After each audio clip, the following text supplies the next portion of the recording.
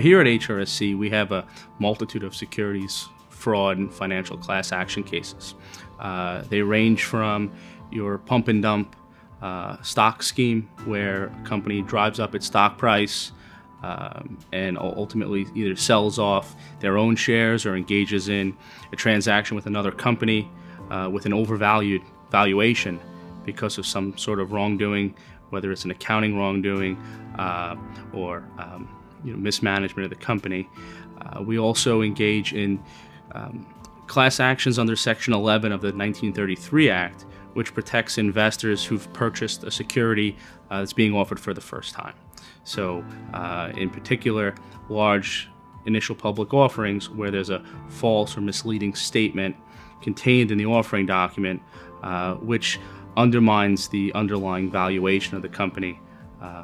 When the truth becomes revealed, that stock will decrease in value and the investor will lose generally a large sum of money.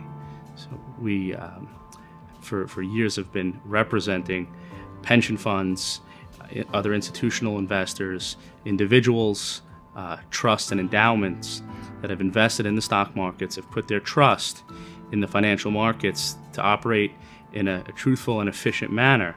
However, greed and other issues do come into play, and people have seen their hard-earned retirement accounts decrease in value by no wrongdoing of their own, but instead at the hands of greedy and distrusted corporate executives.